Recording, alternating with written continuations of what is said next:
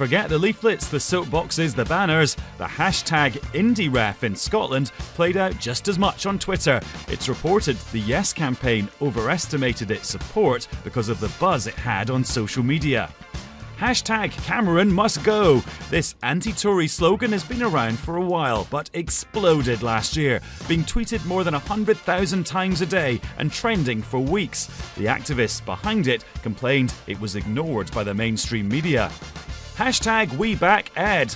Labour supporters fought back on Twitter after a series of awkward photos of the Labour leader sparked speculation about his position. But the Labour MP Emily Thornberry came a cropper when she tweeted this flag-bedecked house in hashtag Rochester. She was sacked as Shadow Attorney General for being disrespectful.